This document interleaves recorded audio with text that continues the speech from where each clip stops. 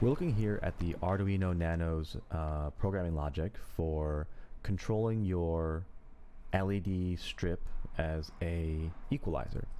Now, there are a couple things here that you need to know. So this was essentially taken from randomnerdtutorials.com for the WS2812 addressable LED strip, and also uses a controller library called FastLED, which is also available on GitHub. So first things first is we copied the code into our Arduino IDE, your programming interface, and we downloaded from GitHub the FastLED library zip file. What you need to do is a couple things. First, you need to set some of the configurations here at the top. Now, this first one is how many LEDs are in your strip. The second one is what pin you've connected your signal cable to, and in this case we are doing LED pin 6, and that's all. That's it. What you have to do next is download the library here, and these links will be in the description, so you should not have a hard time finding them.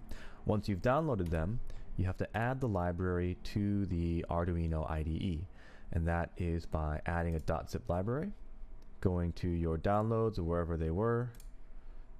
Let's see where mine are. Okay, and I've already done this, so you don't have to, I don't have to open it. But once it is opened, you can then go back to your include library, and you include the FastLED library, and that adds this, most importantly, fastled.h to the top of your file.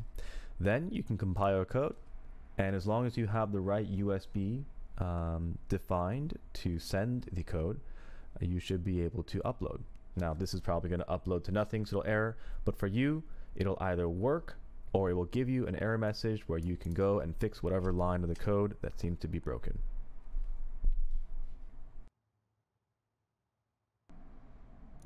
Going back to our shot of the live Arduino board, I'm just starting the download process here. You can see the red light is blinking on the board itself, indicating that it is receiving.